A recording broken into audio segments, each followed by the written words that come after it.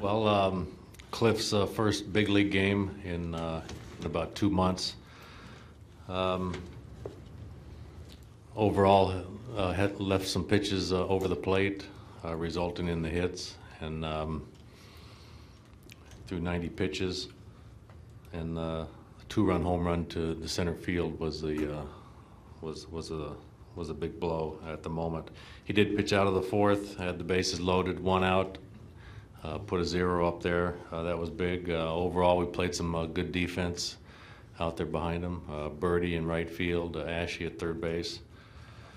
And on the offensive side of things, we had 14 singles and 10 men left on base, and had a couple of opportunities. Had other opportunities, just putting the bat on the ball to possibly pick up some more runs. Cliff's the guy that's usually throwing strike one and throwing a lot of strikes in general. Was this the case that you think of him just being rusty, or is that what you?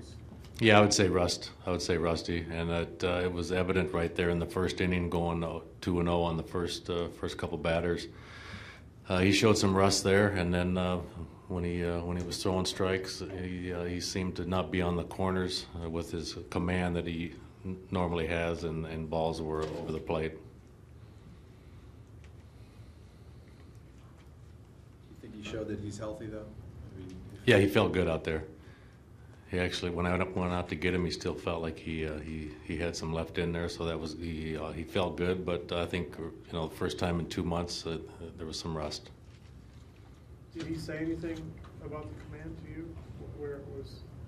No, he didn't. But just looking at the swings and look at the results, you don't see balls getting squared up that often off of him when he's on the corners.